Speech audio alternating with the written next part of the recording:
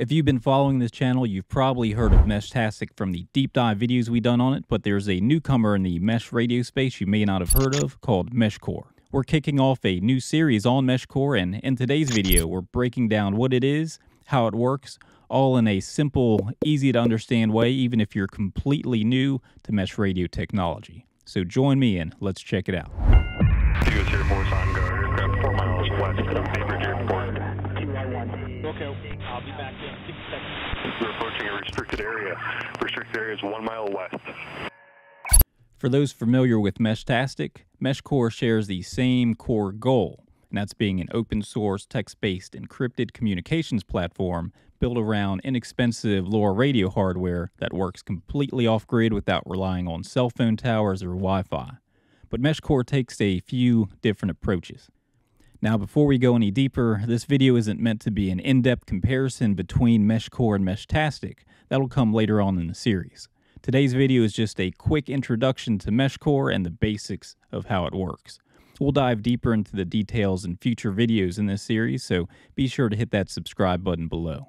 Before we can get into those deep dives, we got to start off with the basics on how Meshcore works. For a standard setup, you'll have a radio device running the Meshcore firmware paired to your phone over Bluetooth. And for those of you already using Meshtastic, the good news is that much of the same hardware is compatible if you want to give Meshcore a try. The radio device itself actually has two radios built into it. One is a short-range Bluetooth radio that links your radio device to your phone, and the other is a LoRa radio, which is short for long range, and this one handles the communications with other Meshcore devices in your area. Now, there's a few different firmware options depending on what you want your device to do. The first is companion firmware, which lets you connect your radio to your phone running the Meshcore app so you can text back and forth with others. Now, maybe you live in a great spot up on a hill or mountain, or you're part of a ham radio club with access to antenna towers.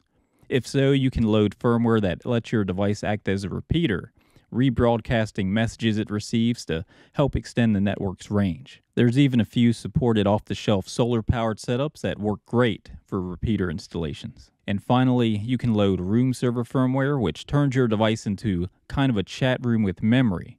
A good way to think about it is these are like a message board where users can post messages for others to read later, but not necessarily for communicating back and forth like a normal chat conversation. Normally, your device has to be on and in range to send and receive messages, but with the room server, you can reconnect later and still see messages that were posted while you were offline or out of range of the mesh network. Now, when it comes to seeing other users on the network, Meshcore takes a bit of a different approach from Meshtastic. In Meshtastic, devices will periodically transmit to announce themselves to the mesh.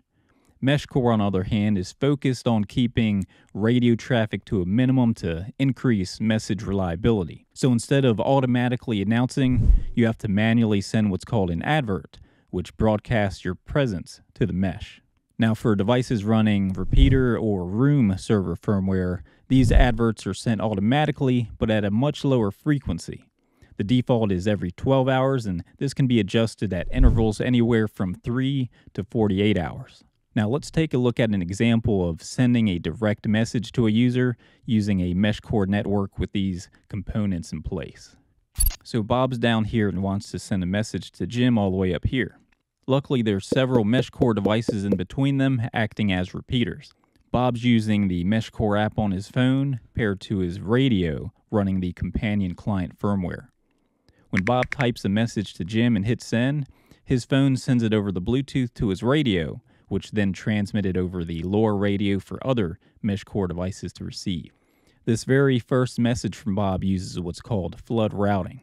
This means the message gets picked up by every repeater within range of Bob's radio. Those repeaters then rebroadcast it to others in their range, and this continues until one of them is close enough to reach Jim's radio. Now, as you can see, this flood routing method is pretty noisy, and there's a lot of radios talking at once to get that first message through. Now, here's where Meshcore does something really handy. During that first flood message, the repeaters are recording the path they take to reach Jim's radio. Then that path information gets passed along to Jim. Now that Jim's radio knows the most efficient route back to Bob, his reply takes that direct path rather than flooding the network again.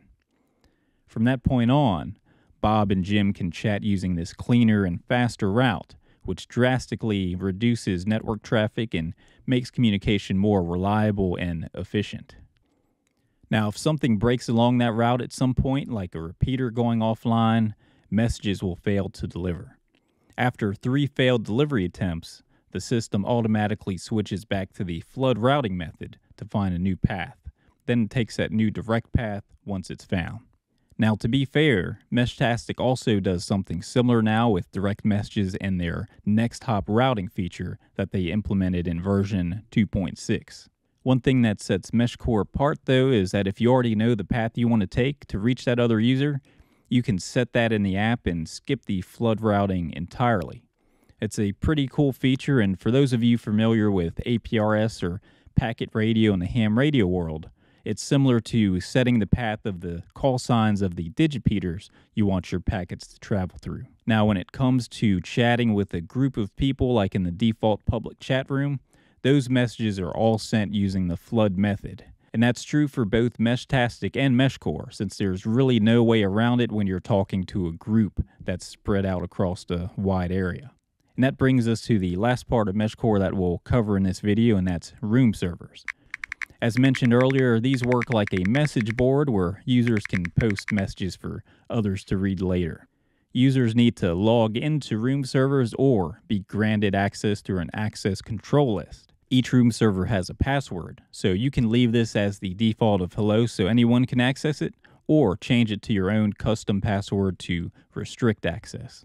Now, behind the scenes, room servers work like direct messages, so that direct path feature we mentioned earlier for direct messages also applies to room servers. And that does it for this quick overview of Meshcore. There aren't many Meshcore users here in my area of East Tennessee, but we're looking to change that with some new deployments coming soon. So be sure to hit that subscribe button and follow along with our Meshcore journey. Now, if you're already running Meshcore in a larger network or you've been experimenting with it, I'd love to hear how it's working for you, so drop your experiences down in the comment section below. But that'll do it for this one, though, and I hope you found it helpful. If you did, please be sure to give the video a thumbs up and subscribe if you haven't already, because we have much more content on the way. Thank you all, and have a good one. Now, behind the scenes, room servers work like direct messages, so that direct path feature we mentioned earlier for direct messages also applies to room servers. And that does it for this quick overview of Meshcore. There aren't many Meshcore users here in my area of East Tennessee, but we're looking to change that with some new deployments coming soon. So be sure to hit that subscribe button and follow along.